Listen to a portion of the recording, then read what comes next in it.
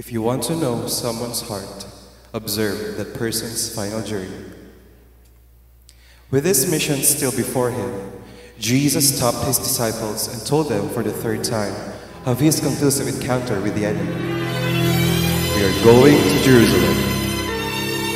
The Son of Man will be turned over to the leading priests and teachers of the law, and they will say that he must die. They will give the Son of Man to non-Jewish people to laugh at him and beat him with whips and crucify him. But on the third day, he will be raised to life again. Forget any suggestion that Jesus was trapped.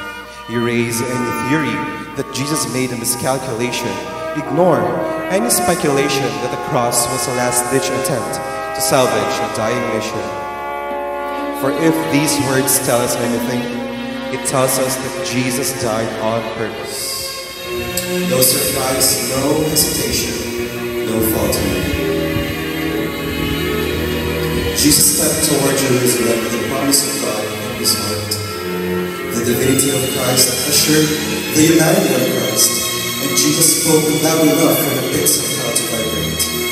But on the third day, he will be raised to life again.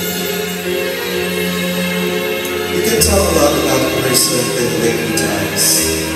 And the way Jesus marched his death leaves no doubt. He had come to earth for this moment. Dolorosa in Jerusalem that day. The soldiers tried to clear the narrow street, but the crowd burst into sing. The Lamb condemned to die on Calvary.